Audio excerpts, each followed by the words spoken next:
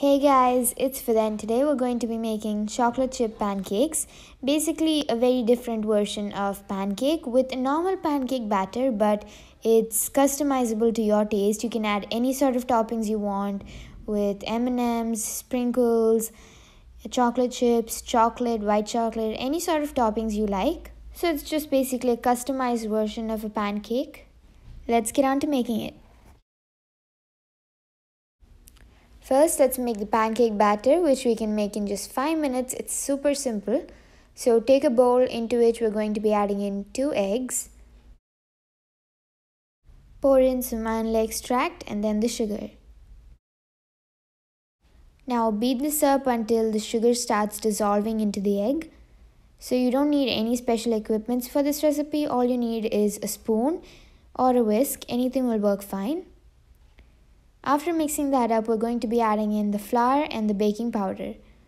Then give that one final whisk and incorporate the batter up together without any lumps. Make it to a nice smooth batter. Then we're going to be pouring in water or milk as per required. So it's totally according to the consistency. If you feel that your pancake consistency is completely good, then you don't have to add the extra water or milk. I'm going to be adding in just a little bit of water since my pancake batter is a little too thick. Now cover that and let it rest for around 10 minutes. After 10 minutes, you'll see that it started bubbling up just a little.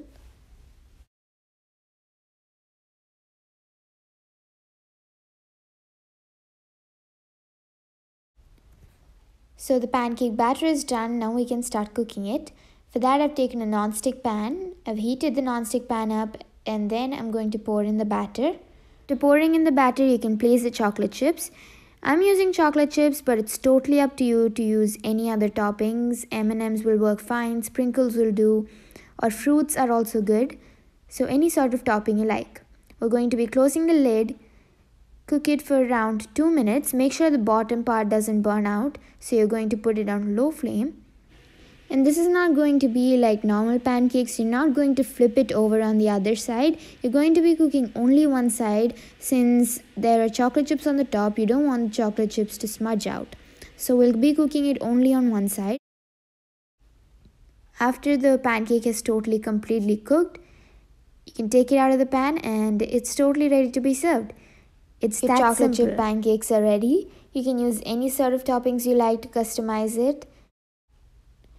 And it's a very simple breakfast recipe. Kids are going to love it if you add M&Ms or any of their favorite toppings. So I hope you enjoyed this video. If you did, please don't forget to like, share and subscribe. Also ring that notification bell so that you get notifications every time I post a new video. Thanks for watching. Love cooking. Bye bye.